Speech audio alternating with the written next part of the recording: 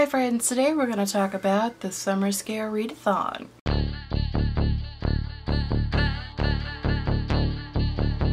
Guys, I have been talking about hosting a readathon that was spooky in summer for a while, probably for like a couple of years, and I finally decided to just go through with it.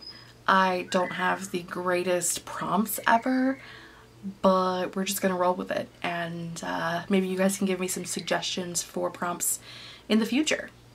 Maybe, I don't know. So my thing is, I always try to, I hold off all of my spooky books, and I'm like, I'll read it in October. Like I'll read it in October. And then October comes around and I read like 3 or 4 books, and I'm like, girl, you got like 80 spooky books. Like, you read 4. So I wanted to do something at a different time of year when I don't typically read spooky books, and you know, Summer Scare Readathon, it has a nice ring to it. So that's what we're doing, Summer Scare Readathon. It is going to run from August 1st, which is a week from today, through August 9th. So it's a full 9 days, 2 full weekends. And there are 5 prompts, and you can follow as many or as few of them as you would like. Honestly, I would just love for you guys to read 1 spooky book with me in the week. That would be great. I will be posting a TBR video next week on Monday, but for today, we're going to go over the prompts and like I said, double up, triple up, read 1 book for all 5 prompts. Don't follow any of the prompts at all, just read something scary. And what's scary to you may be scary to someone different. If you read scary books all year long and you don't really read a lot of romance, maybe romance is scary for you. Read a romance book.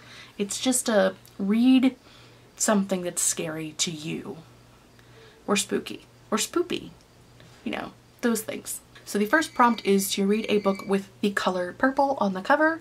Purple's my favorite color, and purple is like a good spooky color, so I'm rolling with it.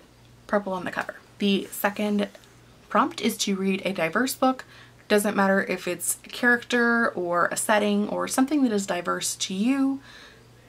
Diverse book. 3 is to read a book with a ghost on the cover.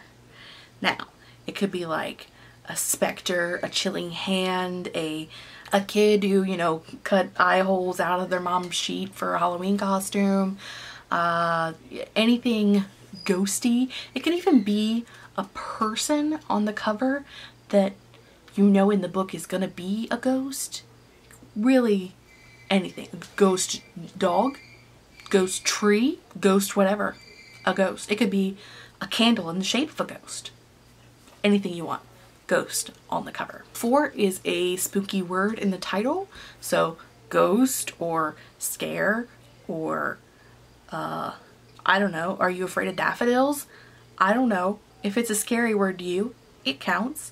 Anything scary. Scary words in the title.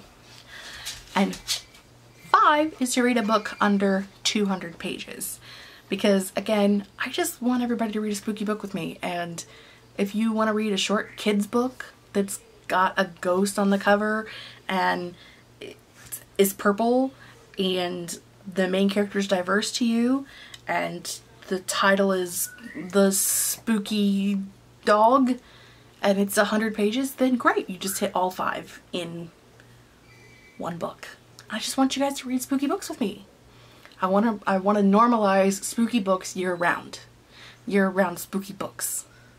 Normalizing for myself, because I think it's pretty normal, but like I said, I try to hold everything off until like the spooky months, but then I never get around to the books that I want to read. So hopefully you will come and read these with me. Again, it's going to be August 1st through the 9th, 2 full weekends, and a great way for those of you who are Authortubers to get a break after all of the writing that you did in July. Take a reading break. Put your novel aside. Read some with me. I might do a live read-in, you know, because we do live write-ins, so why not a live read-in? Sounds great. I'm not sure yet, but we're going to do some things, and I hope that you will join me. That is all I have for today. I post reading, writing, and book related videos on Mondays, Wednesdays, and bonus videos on the weekends. If you don't want to miss anything I have going in the future, make sure you subscribe, and until then, I will see you guys next time. Bye!